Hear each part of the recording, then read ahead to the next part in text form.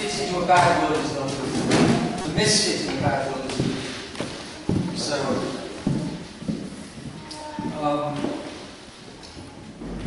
I thought to present broadly the problem and the solution.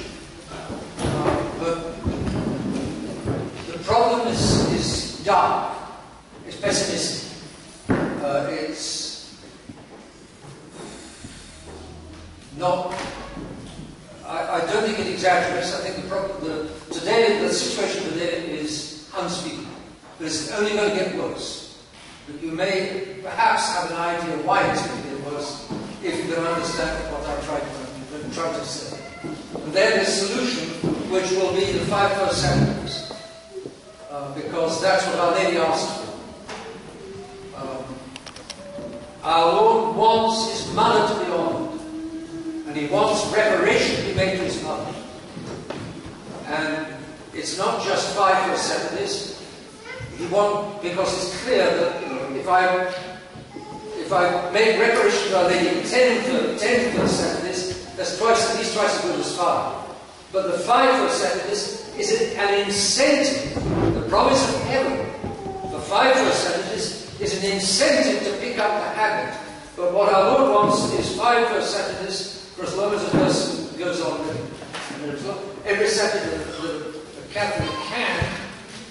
If our Lord said, we're going to save the world by all Catholics walking around their house on their hands 3 times a day, that's what we're doing. If what God says, that's it.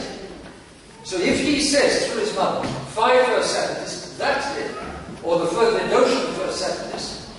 If He says that's going to save the world, that is what will save the world. God is God.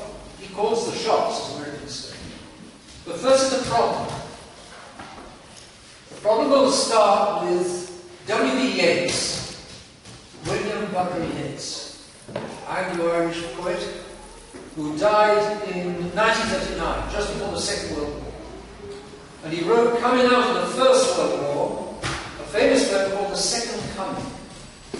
Actually, the whole poem is, if I've understood it rightly, it's blasphemous. It's actually blasphemous, I think. W.B. Yeats was not Catholic. But he was a poet. And poets can have visionary moments when they see things. And this is what he wrote. These are some famous lines from this poem. I'm not going to try the Irish accent because I'm very better. So this is the Irish poem in English. Things fall apart, the centre cannot hold, mere anarchy is loosed upon the world, the blood-dimmed tide is loose, and everywhere the ceremony of innocence is drowned. The best lack all conviction, while the worst are full of a passionate intensity. He wrote this in 1919, just coming out of the First World War, about the same time as T.S. Eliot in England wrote The Wasteland, which is also a poem of great darkness. I don't know how many of you know The Wasteland. It's a brilliant piece, but it's certainly very dark. And the darkness corresponded to the state of hearts and minds 1919, that's 100 years ago.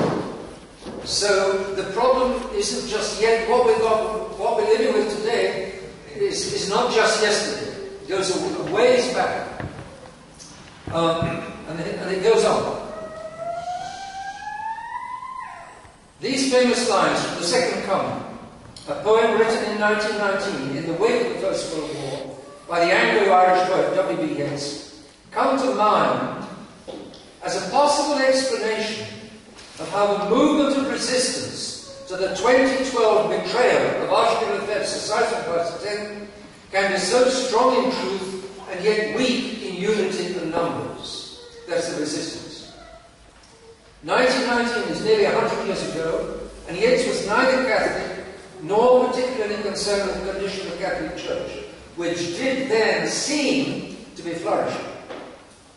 But poets can be visionaries, and Yeats caught in these lines an essential truth about Western civilization as it emerged from that war which was, in the words of Earl Grey, England's Foreign Secretary, putting out the lights all over Europe. He said the lights all over Europe are going out and they will not be lit again in our generation, said Earl Grey. He was another one that could see. The Western nations were spiritually disintegrating in a process which has been uninterrupted ever since. I mean, these non-Catholics, neither T.S. Eliot nor Yeats was Catholic, both of them saw the state of hearts and minds in 1919, 1920, 21, the wasteland was 22. And it was not good. Nevertheless, many Catholics today who wish the faith to survive are upset by the apparent weakness of the resistance of Archbishop Lefebvre's own priests in particular to the obvious betrayal of his principles by their present leaders. And Catholics look for an explanation. Why are so few, relatively few, priests of the Society of Archbishops reacting against the betrayal from on high by Bishop Furley and what I would call his gang, his liberal gang? He's a spellbinder, he's a seducer, but how can decent priests let themselves be so seduced? Question mark. People look for an explanation. Something that the society priests do not take a public stand against the false mixing of tradition with Vatican II because they're scared of being thrown out of the society with nowhere to sleep and nothing to eat. But the priests have to know that there are layfolk who would be glad to support. I can't be the real reason. It's not a question of breakfast and somewhere to sleep. It's got to be more than that. A deeper explanation might be that the priests are scared of cutting themselves out of the SSPX, which is both their human family and the framework by which they belong to the structural church. Don't underestimate how important the family, the priestly family, is, because they don't have wives and children.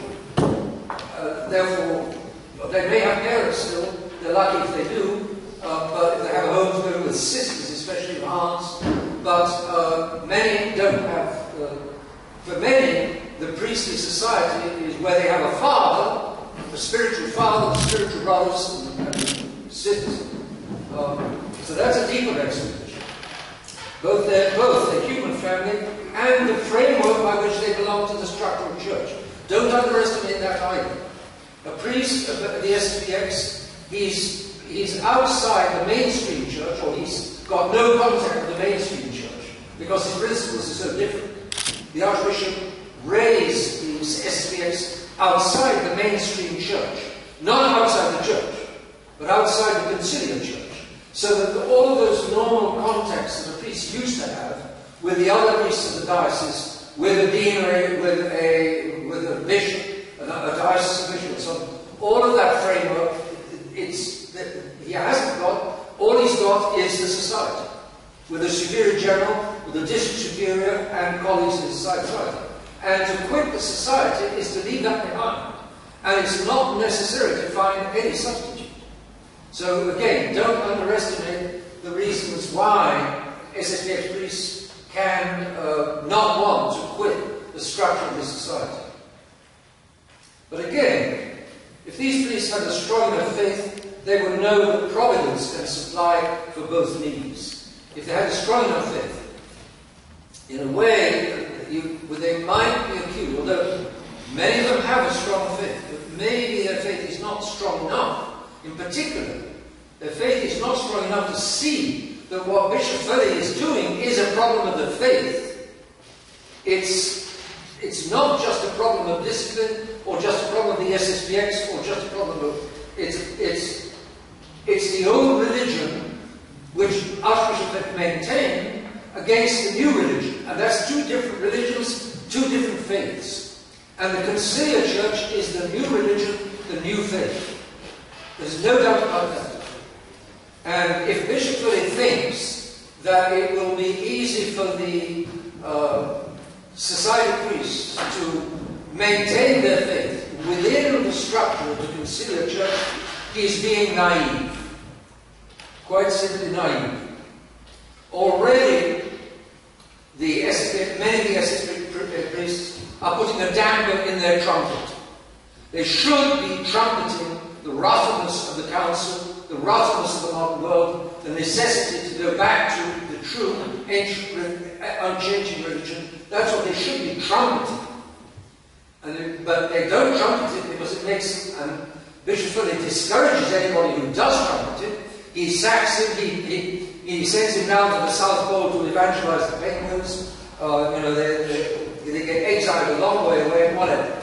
But he is resolute, intent, and determined to change the religion of the society so that it fits with Rome.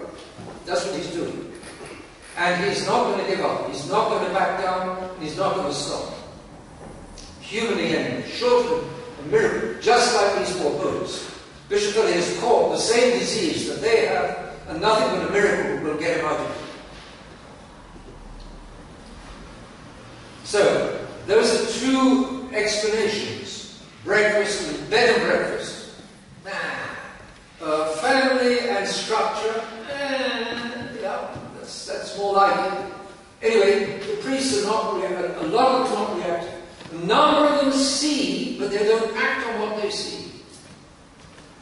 Not enough of them see that it really is a question of faith. It's a question of a new religion against the eternal faith. On the other hand, so let's look for a third explanation.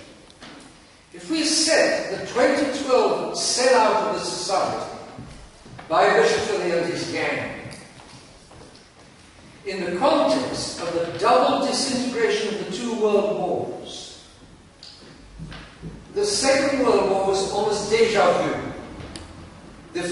Coming out of the First World War was a real shock for people. Nobody, I think practically nobody foresaw the horrors of trench warfare for 4 years, the First World War. Both the French and the Germans were the main combatants. Both thought it would be over in a matter of weeks, months at the most. The French only had maps for Germany. They intended to invade Germany, that's what they thought. That didn't exactly turn out that way. The Germans had maps of Paris, and they never got to Paris in the Second World War. Well, they did, of course, later. The First World War, they never got to Paris. You may remember that Mother of God intervened at the Marne and helped the French to block the Germans' advance to Paris. And then it settled down into trench warfare. Nobody foresaw the horrors. The constant shelling, the machine guns, it was the mud, the rats, horrors of the trenches. In the context of the double disintegration of two world wars, followed by what Archbishop Lefebvre called the Third World War, and much worse than the other two wars, followed by the far more terrible disintegration of the Catholic Church at Vatican II. If we set the 2012 sellout of the society in the context of this disintegration of modern man, he's disintegrated. Modern man is no longer integrated. He's different pieces flying in different directions, and often pieces at war with one another. This is what's going on inside many people today. Then we must admire the heroic feat of Archbishop Lefebvre in gathering together fragments from the unprecedented explosion inside the Church of Vatican II.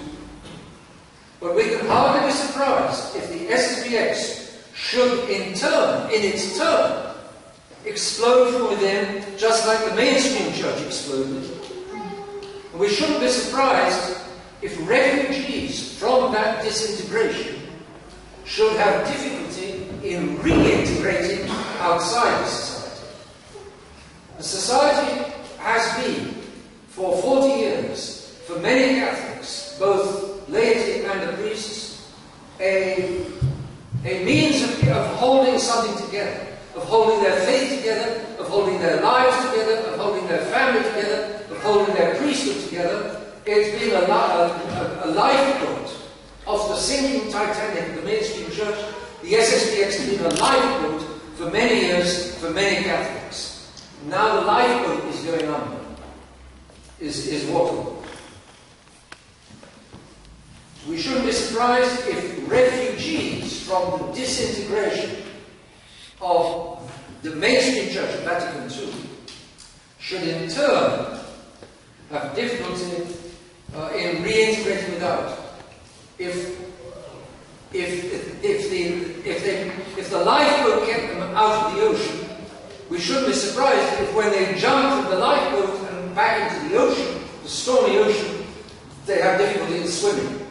The lifeboat has been a protection, it's been almost as close as the Titanic. It's not been quite as close, it's been pretty close all the same. And now they're having to jump out of that coziness into the ocean, back into the ocean, and look for some piece of flotsam or jetsam, a piece of wood, some kind of raft, anything to grab onto to keep them from drowning. It's not surprising if it's not easy. Things have fallen apart. And minds and hearts have fallen apart with them. We're all of us social animals, we live in a social context. Today, with the internet, we all of us live in a global context. We're citizens of the globe today. And the globe has fallen apart. The globe is in the hands of the enemies of God, the Freemasons, and the Jews, and the communists, who are creations of the Jews. And the enemies of God, God has given to his enemies a great power. And they are running loose with it. And things have fallen apart, minds and hearts have fallen apart with it. I don't think, say I, that I think that there is not enough integrity or integration left in minds and hearts for us to be able to think of repeating the Archbishop's speech. We may put it together again, but it'll be at best on a diminished scale. It may be along the same lines as the Archbishop, but it will never achieve the global outreach that the SSPX achieved. The SSPX was of 1970. It was founded in 1970. Things have got much worse in the last 46 years since 1970. So it's a dream that anybody will be able to repeat what the Archbishop did. On a smaller scale, on a rather smaller scale, perhaps, but very different. Because hearts and minds have fallen to pieces.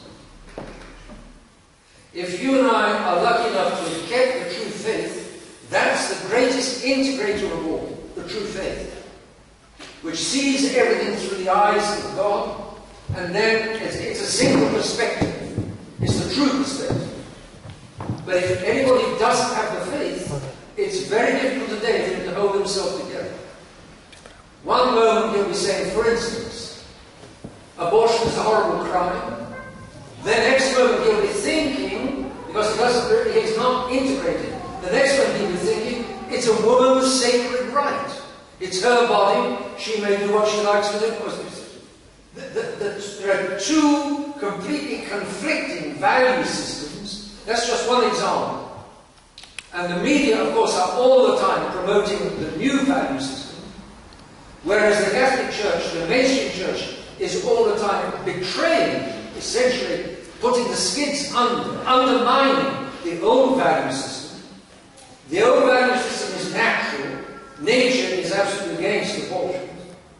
The new value system has got all the power of original sin behind it. People are torn. Massive people are torn. They're not integrated.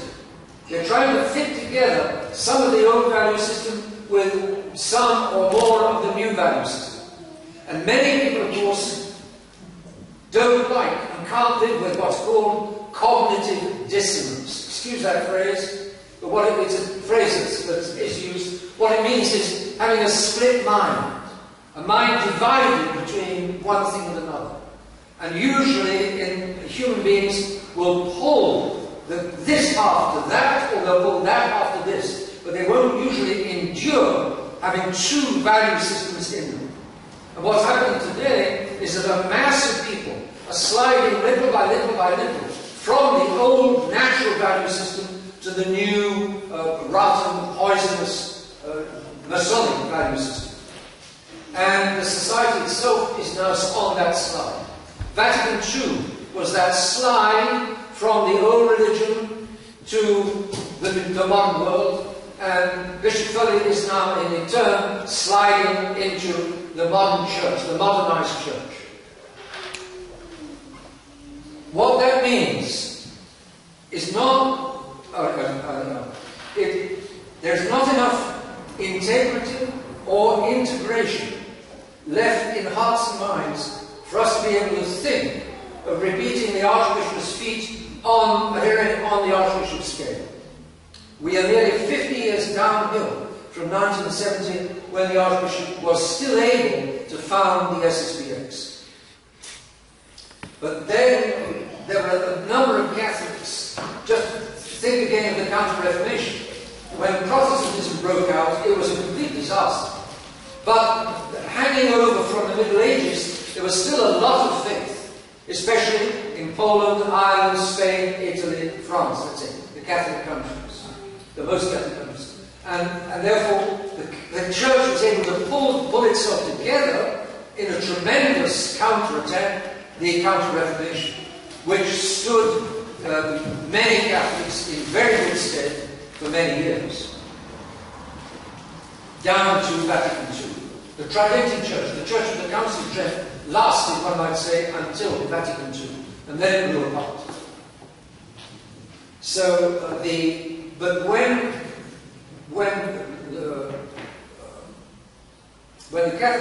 Protestantism happened, there was a lot of reaction. I can compare the Catholic Church to a dishcloth. It's not a very noble comparison. But when a white housewife has a dishcloth full of water, she twists once and a lot of water falls out. That was the Counter-Reformation. She then unfolds the dishcloth, refolds it, twists again, and not so much water comes out, but still some water comes out. That was after the French Revolution. And there was quite a counterattack of the church in the 19th century. Many of the parish churches here in Ireland and in France were built in the 19th century. There was a considerable expansion, but liberalism was eating away underneath. It was churches built, so to speak, on foundations which weren't quite solid. Partly liberal foundations, that's not good. And so there was another tremendous attack with modernism, but it never got very far.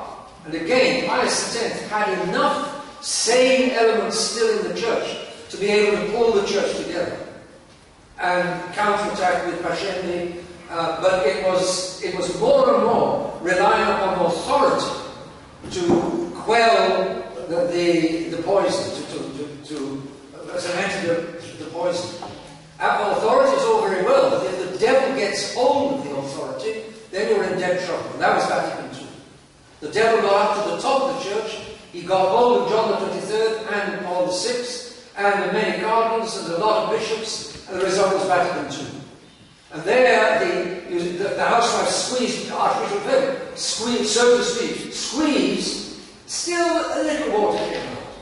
But this time around, heroic squeezing and twisting and shaking, and a few drops fall out. There's only a few drops left. The Catholic Church is burning out, so to speak. Humanly speaking, the Church is in dead trouble. So, what that means is not that there is nothing to be done, but that what is to be done must be worked out more from God's point of view and less from man's point of view. At the very end of the world, God is going to allow the faith almost to disappear. That's a very interesting quotation and very important. Luke 18, verse 8. When I come back, shall I find the faith upon the earth, says our King. Meaning that at the very end of the world, I don't see how else you can interpret that quote, the church will almost have disappeared. The persecution of the Antichrist will have been so terrible at the very end of the world that this is at any rate one understanding of how events were. The persecution of the Antichrist will have been so terrible that the church will almost disappear. Therefore, what that means is that God can allow the church to almost disappear. He can allow it. Don't be surprised. Don't say the Christian church has almost disappeared, therefore God has resigned, or God has given in his, handed in his resignation, or God has lost his power. Or no. It's all part of God's supremely wise plan. If you and I get to heaven, we will see the wisdom of this plan. At the very end, God will allow the faith to almost disappear. But there will still be a few souls believing, hoping, and loving with faith, hope, and charity. In 2016, God is giving us a foretaste of that disappearance of the church, that almost disappearance of the church at the end of the world. But souls should be able to recognize in 2016 that they still have considerable freedom to believe, to hope, and to love. And they should be able to foresee that even the most powerful of police states, the police states are closing in. Over in England, we're told that there is one camera, one public street camera, for every 15 inhabitants. They're building a police state. In the United States, the police, from having been the friends of the people, the police are now being militarized and prepared to be the tyrants of the people. Every police force in the United States is being given armored vehicles, armored weapons. They're loading up on guns and ammunition like you wouldn't believe. It's going to be, the blood is going to flow. And the tyranny is going to be imposed. Unless enough people pray. That's the one thing that still works. Politicians forget it. Spelled by Americans, F-U-G-G-E-D-D-I-T. Forget it. Forget it. Art's miserable nonsense. Modern music, or horrible ugliness. Modern medicine, how to most cheaply and quickly abort. Modern law, positive nonsense, positivist nonsense. It's all, there's no such thing as the natural law any longer. It's all fabricated by men. We do what we like. We make what laws we like. We men make it right and wrong. Nonsense, stupid, crazy nonsense. Everywhere, the order of God being destroyed and eliminated to be replaced by the order of man. As Pius X said at the beginning of his first encyclical, the great problem of the modern world is man putting himself in the place of God. And that's exactly it. However, there should be even the most powerful of police states cannot stop them from practicing faith, hope, and charity. Moreover, the more heavily circumstances are made to weigh upon that freedom, the tighter and straighter grow the police states which are coming. The more glorious in heaven will be the persevering devotion of any soul to God, to his divine soul, and to the Blessed Virgin. And the greater will be the merits of that soul. In other words, as events squeeze tighter, the essential thing is to turn upwards and look upwards and pray upwards, so as not to be crushed within that crusher, but to be squeezed upwards towards heaven by the crusher, which of course is the way to escape the crusher. But the crusher, God is allowing. Above all, the greater will be the unstoppable contribution to the welfare of the church of that soul which continues to believe, hope, and pray. All is by no means lost, and it never can be lost. God's church, the church of Almighty God, is not a merely human affair. So, that is the problem. A problem of disintegrating minds and hearts. Practically everybody around us. Few people are still capable of thinking. Few people want to think. Few people want reality. More and more people want the dream, the fantasy. Man is at last adult. What nonsense. He's never been more childish and more simple. Man is at last emancipated. He's shaken off the shackles of God's order, and he's now free to demonstrate to Almighty God and to everybody else that he is going to do a better job of running the universe than Almighty God. Insane nonsense. But that's what's occupying the hearts and minds of today's politicians. And don't blame the politicians. How do those politicians get there? Because they're voting. They're voting for them. Who votes for them? The people. In all these quote-unquote democracies, which are of course not really democracies at all, it's just an appearance. And therefore these politicians are not the people that they're puppets. They're not the people that are really just making decisions or really making things go the way they go. But they are the pretense, and they maintain the pretense of people governed by the people, for the people, and of the people. That's a pretense. Today's pretense. It's the bad guys secretly running the show.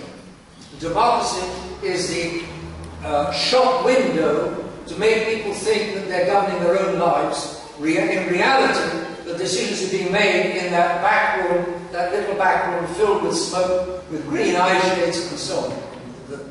That's where the decisions are being taken. And I won't name who are the people that are really governing the back rooms, because I would immediately be accused of being anti-Semitic. So I don't want to name them. The answer, or the solution. There's this flyer here, copies of which are on the back table. And it says, on the inside, Stairway to Heaven, the 5 first Saturdays.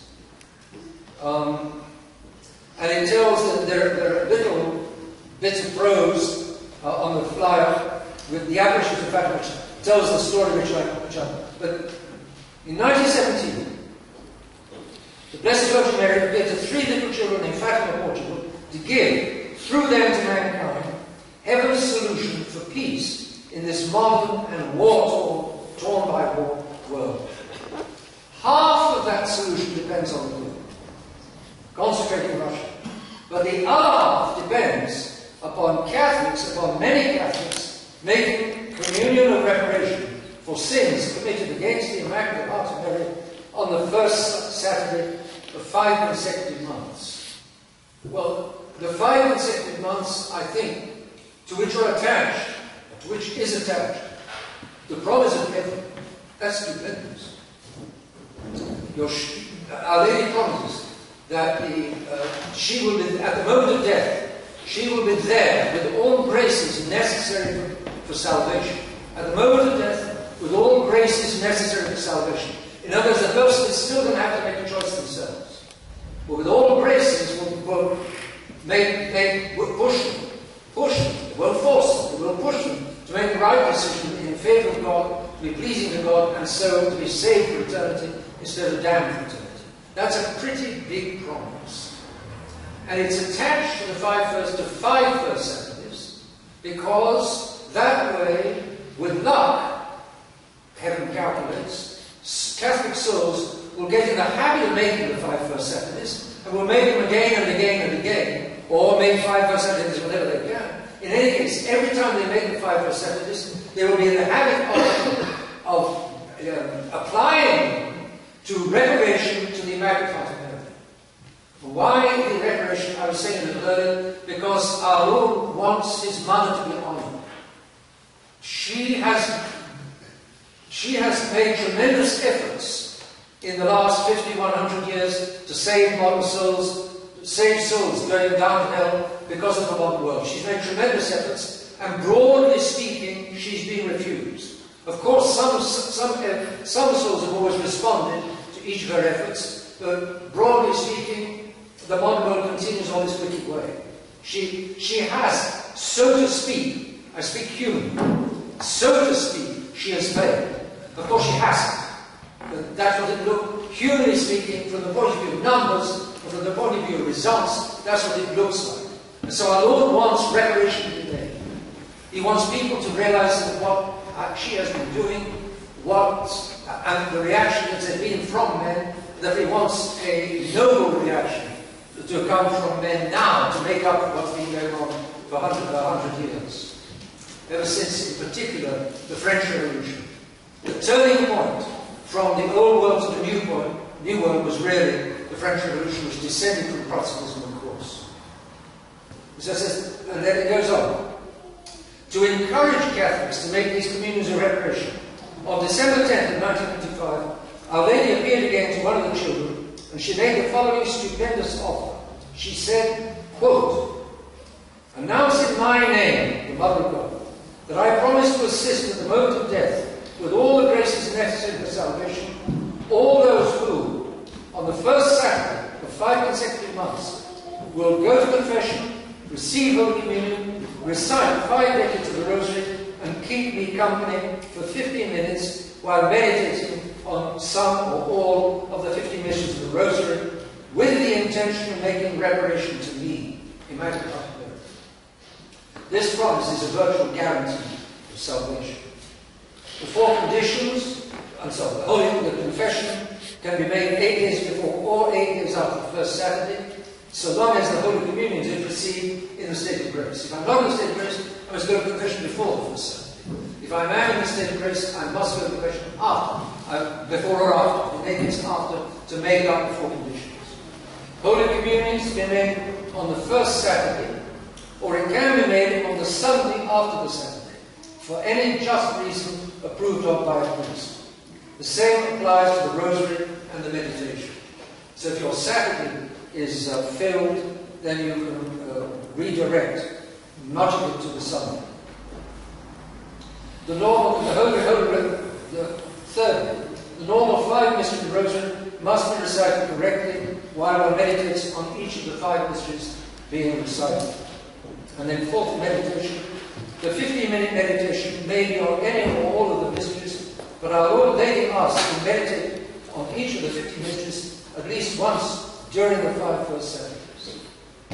On each of the 15, at least once during the 5 first Saturdays. Since Our Lady spoke of those who keep me company, we should think of her participation in each mystery chosen for the meditation. Now there occurs a question, a serious question. How can heaven make it so easy to get to heaven? Just 5 first Saturdays. Action. To perform the 5 first Saturdays, you will need perseverance to make the 5 Saturdays in a row without any interruptions. And you will need to concentrate on performing faithfully each of the 4 conditions for each of the 5 Saturdays. In other words, if heaven makes this offer, the least we've got to do is to perform correctly and properly our side of the bargain. Little though our side of the bargain is, it's got to be, that little has got to be correctly done. Which is why this flyer is made. I'll explain in a moment. Nevertheless, even the objection continues.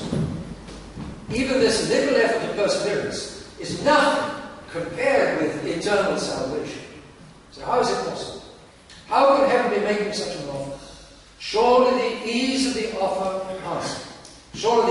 offer is proportional to the difficulty of today's circumstances. In other words, the more you may be saying as a Catholic how difficult it is today to keep the faith, the more our Lord, it was 9 First Fridays, it's been shrunk to 5 First Saturdays. It was 9 First Fridays back in the 17th century, and ever since. It's now 5 First Saturdays. Heaven seems to prefer odd numbers. And from eternity, God has perfectly known what a godless wasteland his enemies would make out of the modern world, with its materialism, its diabolical disorientation, its distracting technology, and its moral and political corruption, which God knew would finish by invading even his church. Of course God foresaw that. No eternity. In such circumstances, he knew also how it would be easier than ever for any and all of us to fall into hell. So he offers us, through his merciful Mother, eternal salvation, if we will make just one effort for 5 months, and then, regardless of the world, you will be able to say, let the world do its worst. I have shown God At least once in my life, I persevered in love of his mother. And just that much genuine honour for his mother is enough for the Divine Son. And he'll grant heaven for that. So that's how and why it was so easy. There's a great tale from the Old Testament, which I always love. The curing of General Naaman.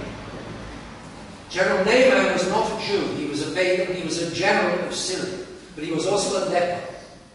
And he was leprosy is a horrible disease. It's something that slowly eats away your limbs, eats away your eyes, it eats away your flesh. Horrible disease until eventually you die. And it's very contagious. So this great general really was with 5 stars going all over his uniform, his cap. And he was a leper. But he had a Jewish servant somehow.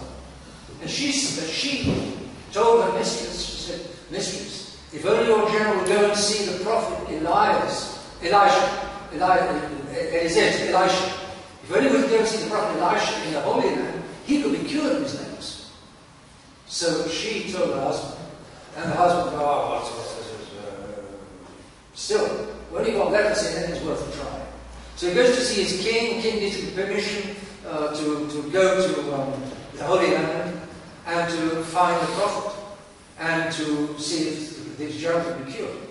So the general gets in his big limousine with 5-star flags on each corner and in his full uniform, and he drives to the Holy Land and he starts looking for Elisha.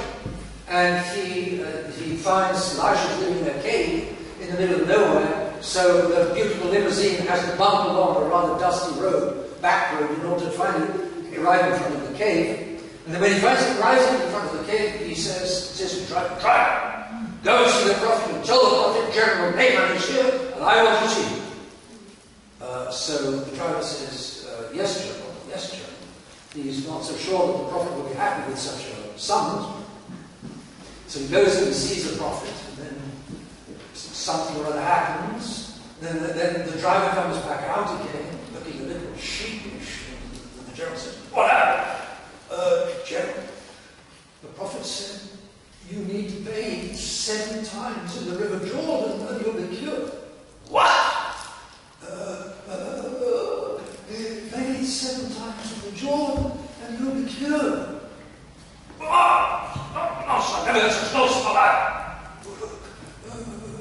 "General, if the prophet had told you to do something big, would you have done it?" "Of course I would have done it." "Well, he's only asking you to do something quite little."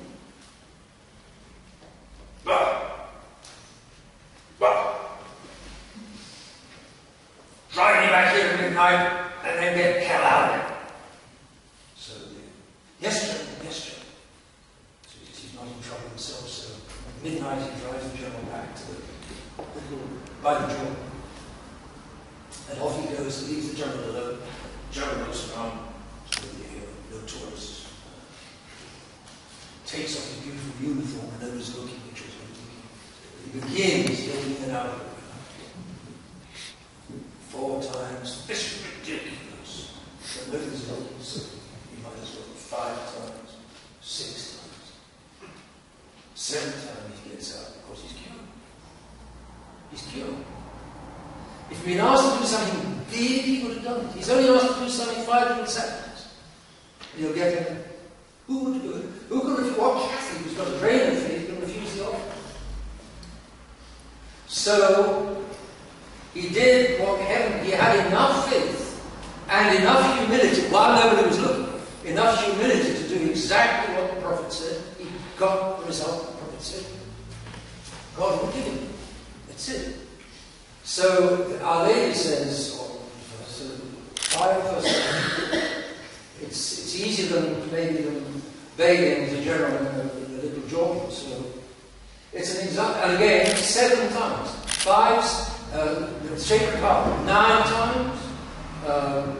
General Naaman 7 times. Immaculate Heart 5 times. Heaven prefers odd numbers. The 5 first sentences. All that is required is a little faith to perform the 5 first sentences. I do need to believe that heaven exists, that Our Lady of Fatima can obtain for salvation, and that she did make this sensational promise. The Church says a little humility, just like me. Through the Mother, God requires astonishing little for us to guarantee our eternal salvation, but He does require us to do the little that He requests. And finally, a little effort. All you need for eternal bliss is to be a baptized Catholic and to make the devotion of the 5 first sacraments. The importance of reparation. To honour the Blessed Mother, our Lord insisted on the 20 conditions, 4 times 5, 5 times 4. 4 conditions for each of 5 successive months, 20 conditions, being performed with the intention of making reparation to the Immaculate Heart of Mary, for the flood of sins being committed today against the Immaculate Heart of Mary. In fact, our Lord specified a special intention of reparation for each of the 5 sacraments. This is something that many people don't know about the 5 sacraments. The first is reparation for blasphemies committed against Mary's Immaculate Conception. It's all on the planet, all on the floor. The second Saturday, reparation for blasphemies committed against her perpetual virginity.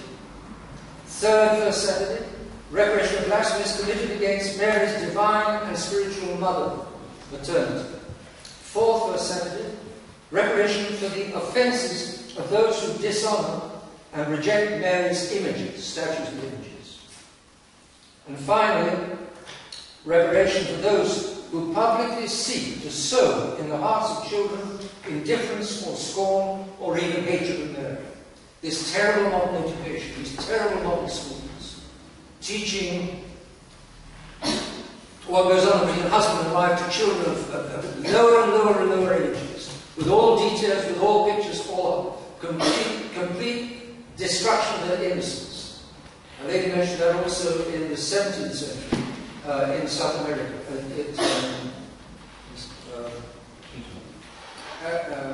Quito, that's right, Quito, she mentioned it.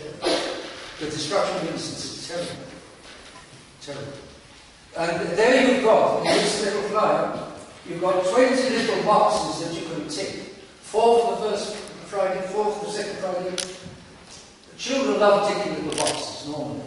And there are adults that don't mind ticking little boxes. The ticking of little boxes makes sure that you get the 20, you fix, you've got a target for the 20, it's clearly laid out there, and as you, the first second, third, fourth, and fifth, you climb from darkness towards the Mother of God and to light, towards heaven. You climb out of the despair and many horrors of today's modern world towards the promise of guarantee of Our Lady and heaven. That is the main solution, because our Lord has told us that this situation turning around depends upon the Pope consecrating Russia to the Immaculate Heart of Mary. And the Pope will consecrate Russia. Benedict XVI was very well aware that that was what the Mother of Fatima, Our Lady of Fatima, was wanting from him. But Benedict XVI just didn't have enough faith in Fatima, or he didn't have enough faith to realize that that her method of overcoming the problems of the world's problems would be better than any method that he could invent. And that's, again, a lack of faith. He tried human means. Human means can't handle what the situation we're in. It's divine means. What divine means? Exactly this. Our Lord said it's the consecration of Russia, the Immaculate Heart. And you and I can do something to obtain it. And that is to do exactly what our Lord Lady asked for and what her Son asked for. And when there have been enough prayers from enough Catholics making reparation to the Immaculate Heart of Mary, she will be able to obtain the grace of the consecration from her Son to be given to the Pope. And then the Pope will do it. And then the situation turns around. So, my dear friends, the situation is bad. It's much worse than you or I can possibly imagine. What's going on in Archbishop Lefebvre said many years ago, he used to say, you and I, he said, we cannot imagine all the evil that's going on inside the Vatican. He was aware that there's some real mystery of iniquity at work inside the Vatican. For many years, you may remember that Malcolm Martin used to say that in 1963 there was a ceremony of enthroning of Satan inside the Vatican. 1963, during the Council. And he used to say that the Pope, Paul, knew about it, couldn't do anything about it. Perfectly possible. These popes, they need a very strong faith to rise up against the smothering by Freemasons, the smothering of the papacy, the imprisoning of the Pope. The Pope is imprisoned. You may remember that when Pope Rastin was elected as Benedict XVI, he asked for prayers that he would stand up to and not be overwhelmed by the wickedness of his enemies. Or he said, what did he say? The wolves, I think he called them wolves, all around him. And Pope Francis is full of wolves. They're not just outside, they're inside. And the real problem with Benedict is inside his own head. If these popes had enough faith, they would stand up to these Masons in one way or another. Maybe that was what John Paul I was doing, and he got killed. But if only there was a series of 5 or 6 popes who had enough faith, one after the other, to stand up and get martyred, maybe at last enough Catholics would wake up that there's a serious problem. And they wouldn't go on with this pussyfooting with these delinquent popes. I'm not suggesting that that Catholics should despise these popes. If they're true popes, they've got to be respected. But respecting them does not mean following their nonsense or taking seriously their nonsense. That's the example that Archbishop Lefebvre gave us. So, my dear friends, the problem is terrible, much worse than you or I can think, but there is a simple solution. It's not normal for Almighty God to leave us with a spiritual problem of which He doesn't offer us at the same time the means of getting out of it if we want. Well, we've got to want. And if we want to get out of the problems of today, we can't do much to solve the world's problems. We can do something. We can't do much, but we can certainly do a great deal to make sure that we get to heaven instead of falling into hell. Pray the Rosary, especially, my dear friends, in the family. And the adults, I always say, let the families pray the 5 Mystery Rosary. Perhaps better in the morning than in the evening. Perhaps easier. I say perhaps. I don't know the circumstances of families. Perhaps easier in the morning, because it's easy to get the families together then, and it's the beginning of the day that you're giving to God rather than the back end of the day. 5 mystery family, 5 mystery rosary. And adults, with the help of a finger rosary, it's not all that difficult to pray 15 mysteries a day. And 15 mysteries are not too many. They're very strong. It's the means of prayer. It's typical of heaven. It's very simple. It's very practical. Like getting in and out of the river. It requires nothing except faith and humility. That it does. I've got to humble myself to getting in and out of the river. I've got to humble myself to praying this little rosary, which the intellectuals despise and which many modern priests discourage and hate. It's a very simple thing. All the saints, ever since St. Dominic, no others have promoted the rosary. It's God's answer to Dominic was living exactly at the moment when things began to go wrong, the 13th century. That's when, very soon after the 13th century, there was a high point of Christian civilization. Although at that point it seemed as though the church was in dead trouble, believe it or not. And the Franciscans and the Dominicans were raised by God to defend the church. The Dominicans to clear the church's mind, the Franciscans to get rid of simony and to restore poverty, the sense of poverty, and overcome the problems caused by both. So, my dear friends, pray the Rosary, which is God's answer for our problems of today. Thank you.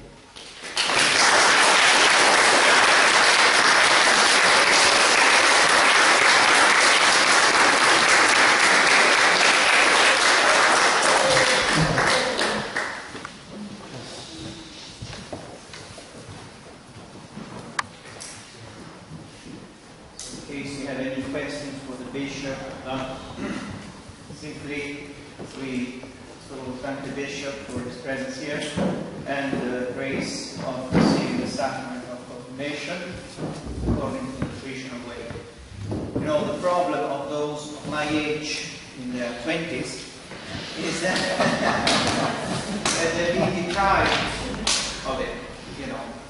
We've been deprived. We didn't know what was the church. Those who are old enough to have seen the church before, they see that what is around us is something different.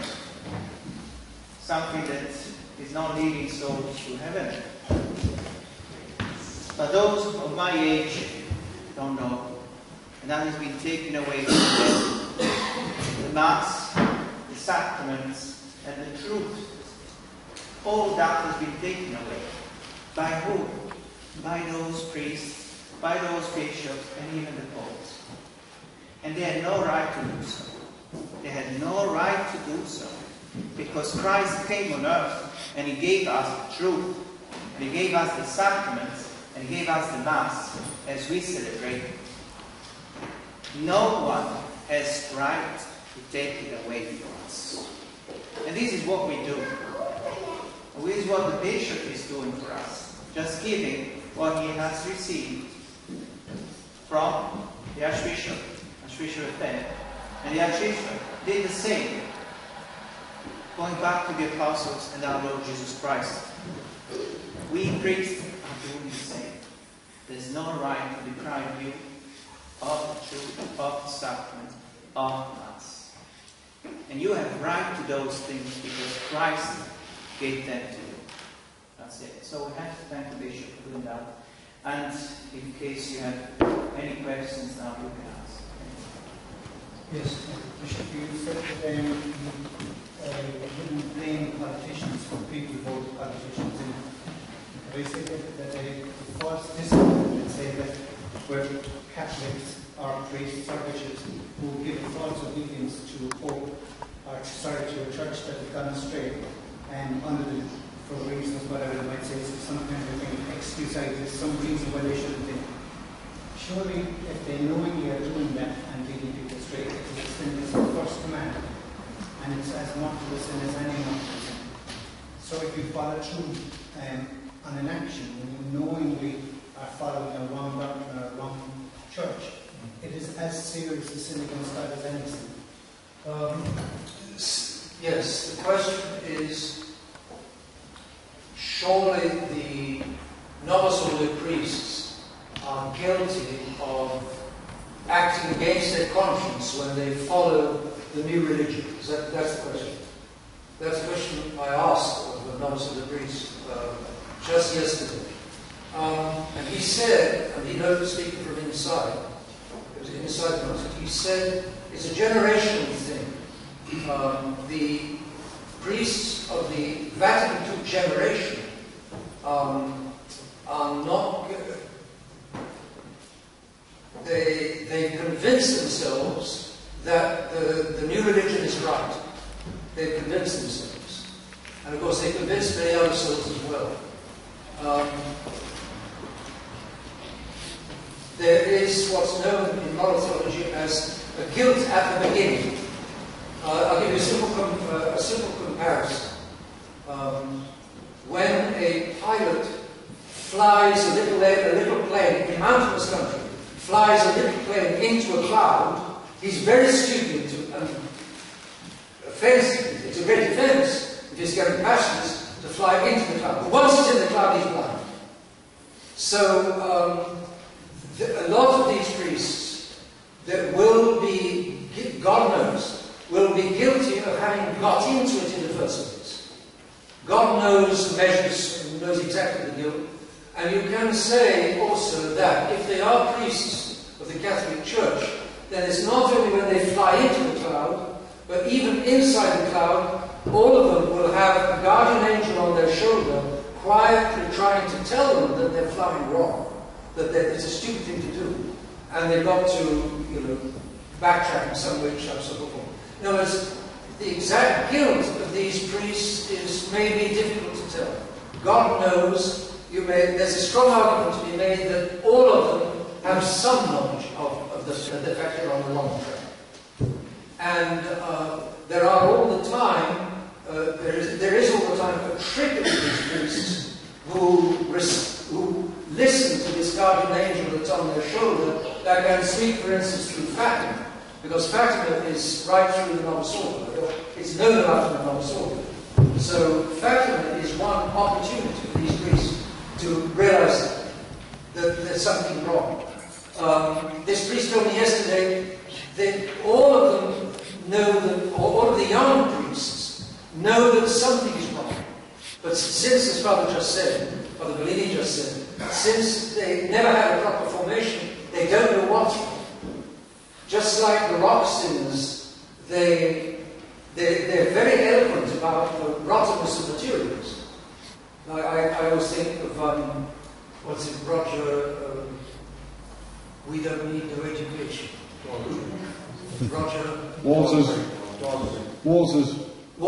that's nice. Yeah. The wall, that's it. The wall.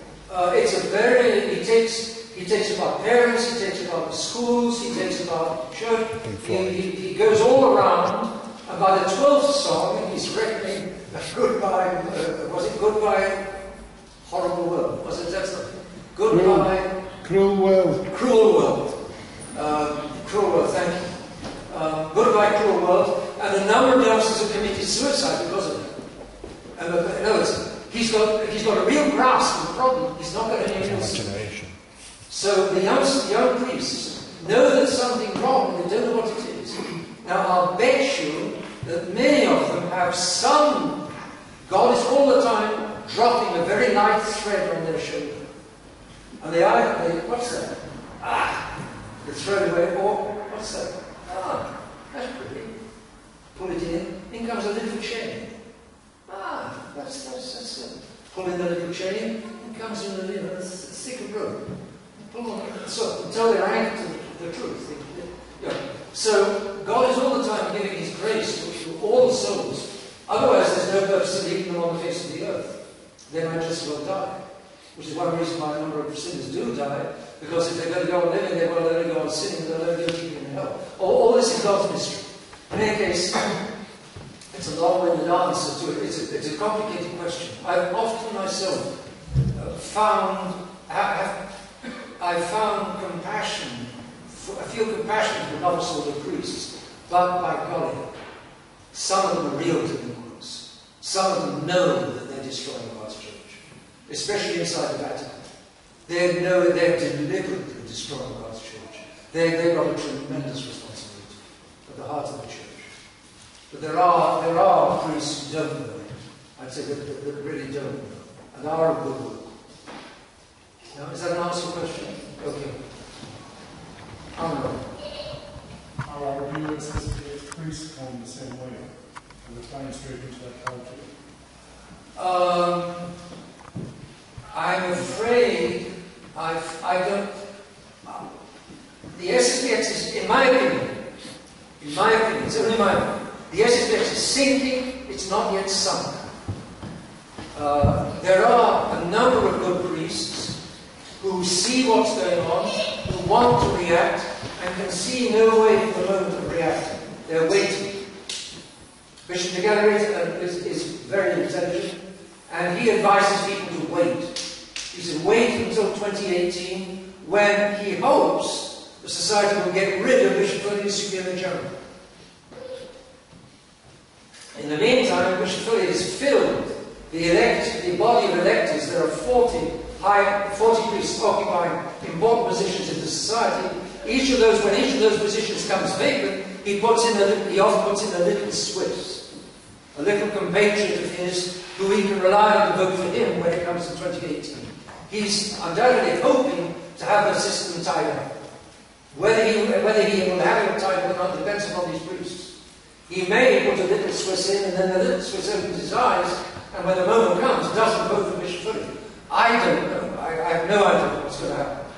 But I'm afraid that in general, one may well fear that the mass of SSPX priests have caught exactly the same disease as the mass of mainstream priests before Vatican II. At Vatican II, there was a handful in each country. There were 1 or 2 or 3 or 4 or 5 priests who never let go of the true Mass, kept hold of the true religion, and acted as a hyphen, a joiner between the good church before the council and the SCPS after the council. And they acted as a like Father Aikene in Switzerland, Father Diamond in French Canada, and there are others, of course. There'll be a few priests that stand out, and the free priests have stood out. But as this text suggested, these priests don't have an easy time. It's not easy to organize. It's not easy to pull them together, to unite them. It's not easy for them to submit to one another, I don't know. So it looks disorganized, they have reacted. They have at least reacted. And some of them for exactly the right reasons. They couldn't stand the falsity being poured down throughout the society from the top. The poison being poured down. They couldn't stand it. The falsehood, the lies. Can't stand the lies. It's a very healthy reaction. And to drive some of them out of the society already. Others are waiting inside. I'm sure that when it comes down to the crunch, there are more priests in the society who will react well. But if things keep sliding the way they are today, they won't be many. So many of the SCPH priests do know, but many of them are preferring not to know. And they're sliding. It goes from case to case. Case by case, in the individual cases. So they see that cloud from a distance. Like that. They're not there yet, you just can see it from a distance. I'm sure, yes, that's what I imagine. I'm sure that some of these priests, or even perhaps many of them, see the danger of sliding, but they want to believe that they're not going to be caught themselves. They're not going to get caught themselves. But there's a real danger of them getting caught without their realizing. Because it's you slide unconsciously. Many of the laity notice that their SSPX priests are not the men they were 3-5 years ago. They notice that. They're more inclined to compromise. They take less clear positions. They're no longer as clear as they used to be, because they've gone along with the movement of the society as a whole, which is absolutely downward. So I don't know where exactly they are in terms of the comparison. They're sort of being persuaded to follow the leader into the cloud. They're making the decision little by little to go into the cloud. But the trouble is that human weakness is on the side of going along to get along, and not on the side of standing up and having to start again with a new congregation. I met just recently a young priest who stood up and got out of the society, definitely for the right reasons. But he's not finding it easy. He's not finding it too easy. I won't say who he is or where he is, but a good young priest.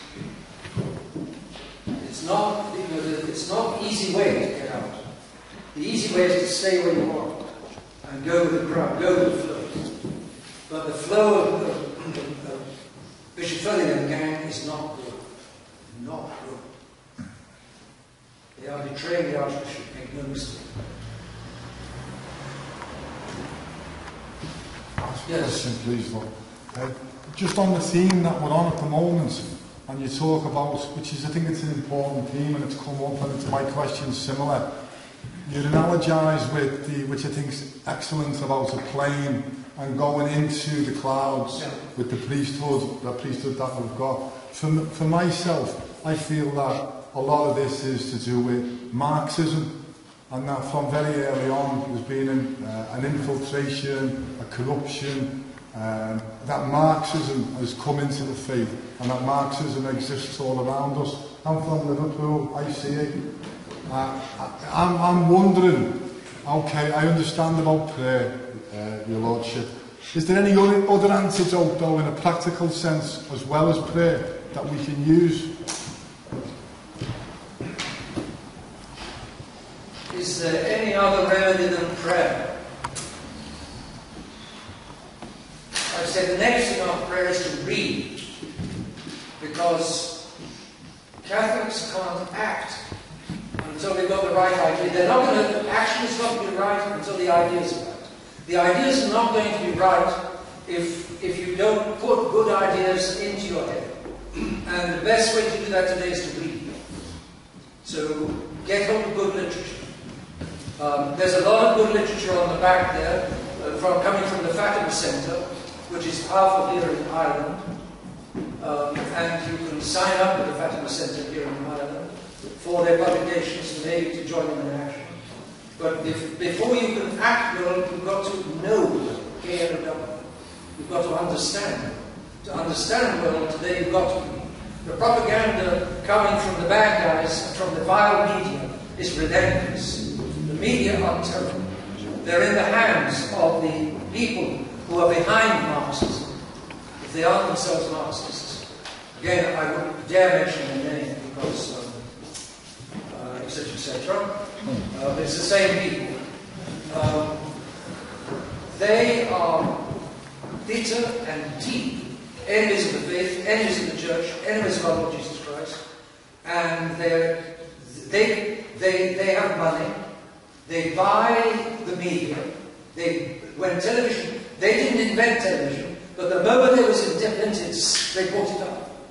They're now buying up and controlling the internet, because they've got to control the internet, because the internet is making available a lot of truth. There's a lot of muck on the internet, there's a lot of lies on the internet, but there's also a lot of truth. If you know what you're looking for and where to look for it. And one link, of course, can go to the next and so on and so on. I wouldn't say go to the internet, although you can find a lot of things there. And it's surprising how, well, it's not surprising actually, it's noteworthy how a number of souls make their way to tradition from a starting point on the internet. They saw something there, and God used this, maybe the internet, maybe you may call the internet an instrument of the devil, but God uses it for sure.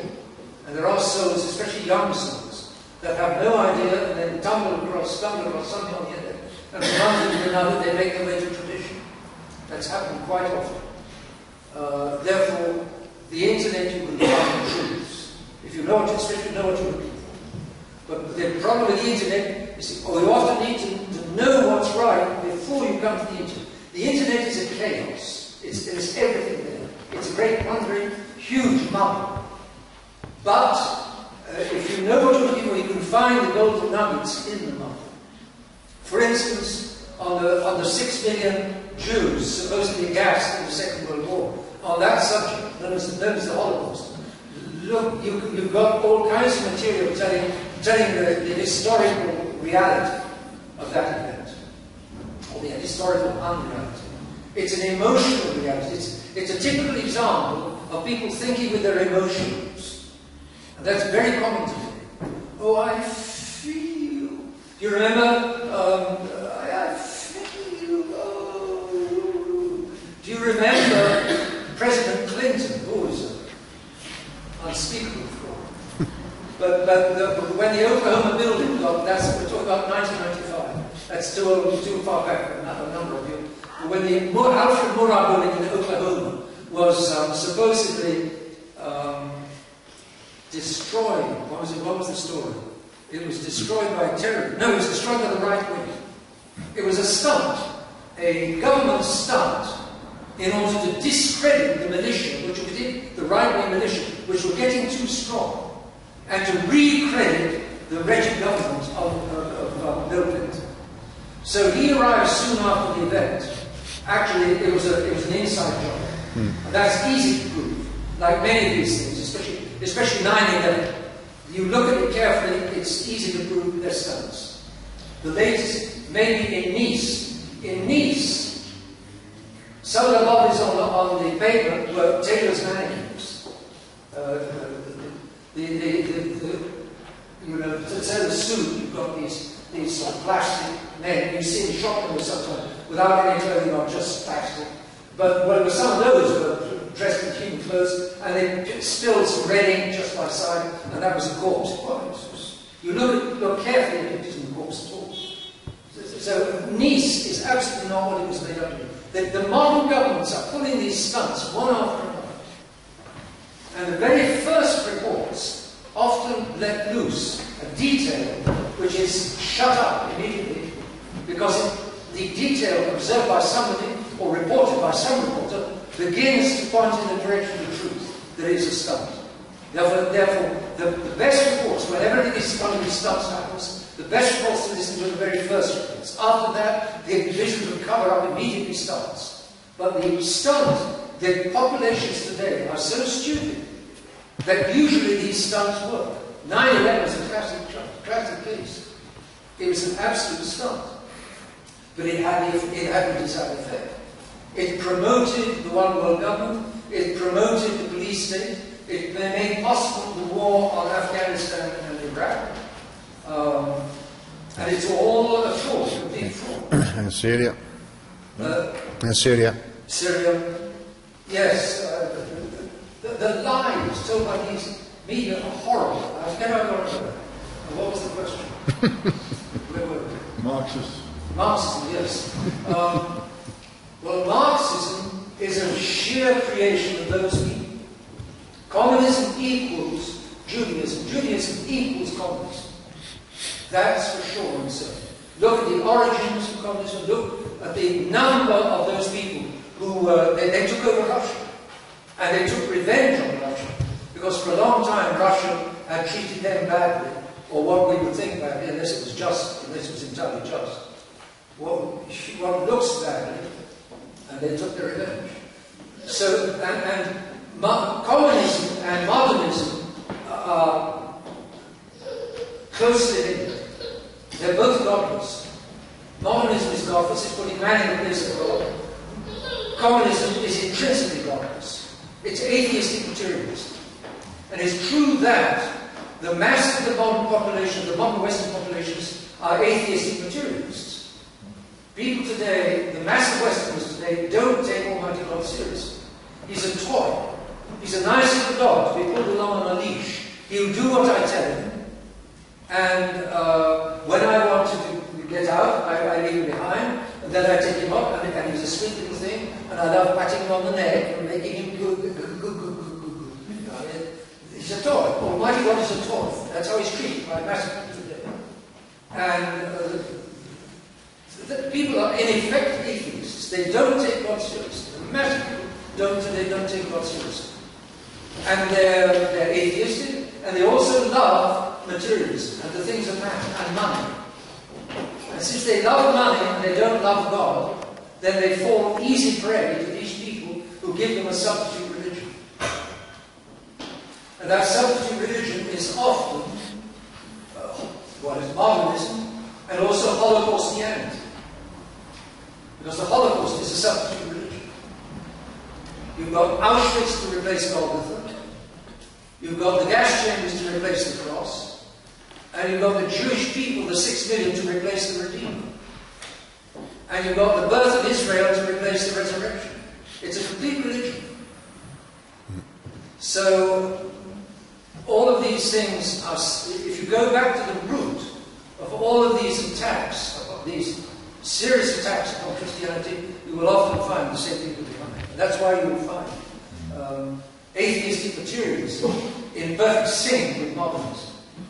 Because the mass of modern people are atheists and therefore they're materialists. They turn away from God firstly, and then they turn towards the goodies of matter, of materialism. But the good, turning towards the goods of materialism only follows from turning away from God. Your Lordship, my question has to do with Vladimir Putin. Our Lady told us that if the world didn't change their ways, that many nations would be annihilated. I'm looking at, in particular, communism, and we saw the fall of Berlin Wall, etc., and we were told that communism was dead. we see Vladimir Putin presented to us as a devout Russian Orthodox Christian, who is probably one of the most upstanding politicians at the moment in the globe, in terms of, if we could call it, decency, human decency. And yet I'm figuring, is communism dead? Because if I remember reading two books belong to Anatoly Golitsyn, one was New Life for All, and the other one was the Perestroika Deception. So my question is really, is communism dead under Putin? Or what exactly is going on in Russia? And connected to it, is there a religious revival in Russia happening? Okay. Is there a religious revival going on in Russia? And is Putin the good man he seems to be? Fair enough? Yeah. Okay. First, is there a religious revival? Yes, I think there is. I can remember a friend, Father Black, was in Russia, and he observed a huge queue. This may be 15 years ago. A huge queue. I think it was in St. Petersburg, outside a church, of Russians patiently waiting to go inside the church to be able to venerate an icon. And they had to wait for hours and hours. They were just patiently waiting there. Father Black got in rather early because he was in, I think he was in religious dress, but otherwise he'd have to wait hours. Another friend was in Russia and noticed that the Russian on the street, it was the average Russian, there's still something there which there is no longer in the Westerners. The Westerners are blasted. The Westerners are a wasteland, spiritually speaking. The mass Westerners are just a wasteland. Nothing spiritual at all. Pure materialists. Weekend, holidays, and so on. Therefore, and the reason why, one serious reason, why there is a real religious revival going in Russia, they rebuilt a huge number of churches. They rebuilt monumental churches in St. Petersburg and Moscow, as far as I know. Stalin deliberately destroyed one. It's been rebuilt, just rebuilt. A famous church in Moscow, I forget the name. Anyway, it is a real religious revival. It's not Catholic, it's Orthodox. But there is something genuine in Orthodoxy. Something genuine. It's not Catholic. So if I was to pretend that it was as good as Catholicism, I would be skinned alive, quite right. So I don't pretend it's as good as Catholicism. But it's as good, it may be better than Novus Order Catholicism. You see what I mean? I mean, the best is the true Catholicism, then may come some features of Orthodoxy, and then come some down features of the Novus Order. So there is the icons, let's take the icons. There's a real religious feeling in the icons of Orthodoxy, which I myself don't find in the post-Renaissance religious art of the West, which is all more or less, was it Caravaggio, Botticelli, I don't know. Ever since the Renaissance, the religious art of the West has been Baroque art. Well, there is beauty in it. It's not deep. The Baroque is not deep. It's beautiful, but it's not all that deep. There's no religious, in some parts, in some of the music of Orthodoxy, in some of the art of Orthodoxy, there's a real religious sense. So there is something in Orthodoxy, and the Russians are coming back to it. The proof is that all of these churches they've rebuilt, and on the street in St. Petersburg, my friend observed that there's a depth of genuineness in there which isn't in Westerners. Why? Because of 70 years of communism. The Russians are a religious people. They're convinced they have a mission. They call themselves, Moscow calls themselves the Third Rome. There was Rome, then there was Constantinople, and now there's Russia. The Russians have a religious ambition. The reason why they took to communism so much was because communism was a substitute religion, created by the people who once had, or for 2,000 years had, the real religion. And that's what gave those people a sense of how to put together a false religion. And they've been putting it together ever since in order to pull away people from Christ. And communism was designed to destroy Christianity. It didn't succeed. And the reason for the religious revival is the reaction against all that suffering. The Greek word Aeschylus says, in suffering is learning. If you think back on your life, you'll probably find that the moments when you really learn something is the moments when you were suffering. That's when reality struck home, when you were suffering. Because you didn't want to suffer, but you had to. Reality was re-established. So all of the suffering of communism has now helped to generate this religious reaction, which Our Lady will take hold of when the consecration is made, when the Pope consecrates Russia. Russia will, and they won't convert to Vatican Catholicism. No way possible. They will not convert to that bogus Catholicism. They will convert to the real article, and that's what Our Lady will do. And it will be what expressed in the expression of John Paul II. He said, Christianity breathing with both its lungs. The Eastern lung and the Western lung. Now that's a bad way of putting it, because it suggests that they're on a par, they're equal. They're not equal. Orthodoxy has disqualified itself for 800 years. But there is something there, and that something will come back, will come roaring back. It's coming back, it will come roaring back as soon as Our Lady obtains the consecration of Russia. So I think the answer, there is a genuine, and Putin is doing all he can to promote it, as best I know. I don't pretend to be an expert, I can give you my opinion. I read recently, or just a few days ago on the internet, an article arguing that Putin is genuine by the very common sense argument, look at his foods, look at what he's done, look at what he's actually done. The vile West is provoking him, because the vile West wants war. Putin does not want war. Putin wants peace. If they go on and on and on provoking him, at some point he may well attack. And when he attacks, the vile media, it's easy to see, are going to scream, he's the aggressor, he's the aggressor, he's the aggressor. When they've been poking him in the eye, provoking him, for instance, with the crashing of the Malaysian airliner over the Ukraine, which the Ukrainians did, a couple of Ukrainian fighters shot down that airliner.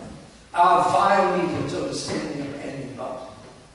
And then another example, the Turks who shot down the Russian fighter bomber, if it was over or very near the frontier of Turkey, between Turkey and Russia.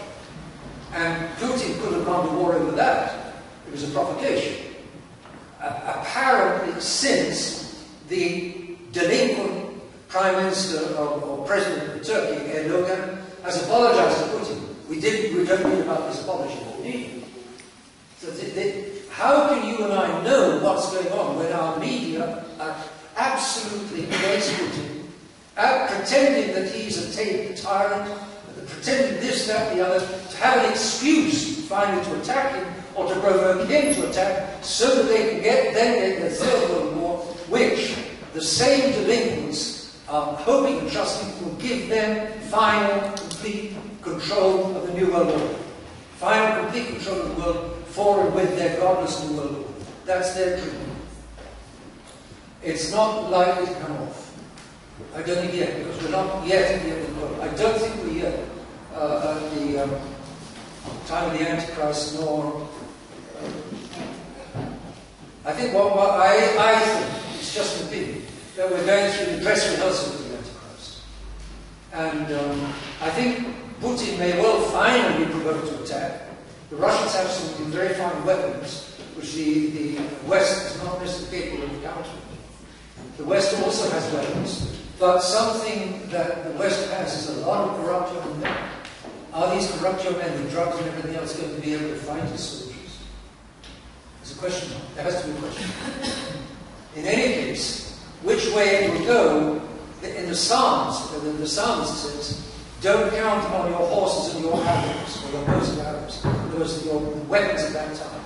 It's not a question of war, it's not a question of weapons. War is a question of almighty power. So, it's which way the war will go is in God's hands. Personally, I think he will punish the vile West with a presently vile West with a triumph of Russia.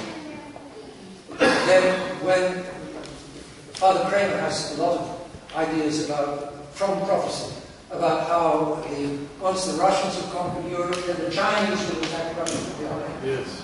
And then the consecration, that's when the consecration will be done.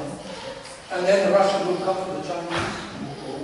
Stop the Chinese. Then Russia, and then the converted Russia, and with the Catholic countries will rediscover their faith under the oppression of the New World Order. So the resurgent Catholic countries and converted Russia will join forces, and they will defeat the enemy, which is not communism, but the perpetual ancient enemy, which is paganism. Yeah, that's another story. That's another story.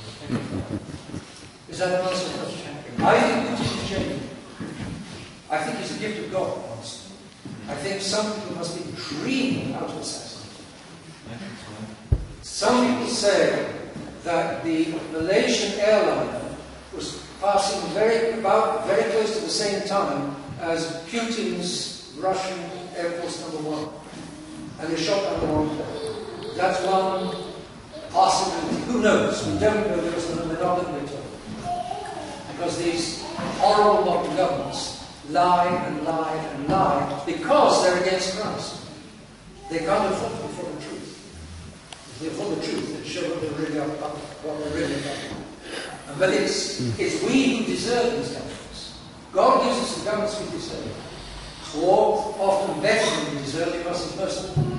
But it's we the people's fault. Any other questions? I do have a question. When you said about how the church is decreasing and being defeated, it's going to, as it will, disappear. And I recall when Giacomo Ballini said this in 1861, he said it was not his own personal opinion, but he gets this from the unanimous teaching of the ancient fathers. And we see something becoming more universal, something more visible, the conciliar church, which is always moving toward apostasy and into paganism. Does Bishop Pillay understand, but by endorsing authors who stigmatize this theological opinion, which is in Scripture, it's taught by the fathers, by the greatest theologians in the history of the church, that the church will be, as it were, to use Cardinal Manning's words, swept off the face of the earth. It will appear to have disappeared. We have this monstrosity which is moving towards paganism, into full apostasy, the conciliar church. And Bishop Pillay is promoting this idea that this visible monstrosity, since the church has to remain completely visible, as if this monstrosity, this counterfeit church, would have to be acknowledged as being the Catholic Church, as if the conciliar church, no matter how far it strays from the faith, will have to be considered Catholic. Does Bishop Pillay understand the consequences of his words? I don't think so. I don't think so. I can't speak for what he thinks, but obviously every one of us agrees with a number of things he says and writes. But I think he's locked into the dream. He's bought into the dream. And I think he's just like John the 23rd, away with the prophets of doom. He doesn't want to know about the end of the world. He doesn't want to hear about the Antichrist. He doesn't believe all of that, what do you say, gloom and doom. He's a gloom and doom rejecter. The world is fine, it's getting finer. The conciliar church is the Catholic Church. We're going to join that church. We're going to help them to convert the world. We're on the march towards making Jesus Christ the King of the world. He's into a dream. He's a fantasist. I think he just doesn't see things. Simply doesn't see. How would he not see? Because he's been slowly and skillfully blinded by we know who. The devil. When did it begin? He wasn't always like this. I'd say a great moment forward on this bad path was in 2000, when when 3 of the 4 SSPX bishops had lunch with Cardinal Caspian and Hoyle. And you may remember the story of 6 different kinds of nuts, or 6 or 12 different kinds of nuts, nibbles before a 6-course meal. And then at the end of the meal, here's a rosary from the Holy Father, hug, hug, hug, embrace, embrace, embrace. My door is always open to you. I love you. You must love me. This is the Cardinal on the occasion of the Society having just made its Jubilee pilgrimage for the Holy Year of 2000. And I think from that moment onwards, I think the red buttons and the scarlet buttons and the scarlet hats and the marble halls, I think all of that got under Bishop Philip's skin. He was glamorized and magnetized by the glory of Rome, the appearance of the glory of Rome, and has failed to see what's really going on inside. It's a great, in my opinion, it's a great blindness. He doesn't see. So he's become a Roncalli. Yes, I think so. I think he's been seduced by by that which seduced from Kramer, yes. And it's in the whole modern world, it's all around us, the glory of the fantasy. Man is replacing God, and it's a brave new world we are being introduced to. And everything's going to be better and lovelier and finer than ever. I think that's it. Oh boy. This is true, he's going to find out the hard way. Andrew, last question me. Yeah. How could Bishop Philip be blind when I learned in the seminary the principle that the superior, the inferior does not form the superior. Right. He knows that. Right. He thinks he may think that he's going to go in with Rome and change Rome. He received the same training as well too, like any officer, and then he must have received as well too. He has a selective memory. Like anybody who's going the wrong way, they remember the things they want from him and they forget the things they want to forget in order to blind themselves to be able to go on their false path. So he knew initially that he was going the wrong way. He surely knew, yes, because there was a time when his public speeches were all against the false concilium church. We're going back now 20 years. Already 20 years ago he was the superior general. So, my dear friends, pray and read. You've got a stack of good books there, and the Fatima Center to sign up for if you want to act. God bless you all. Let me give you a blessing.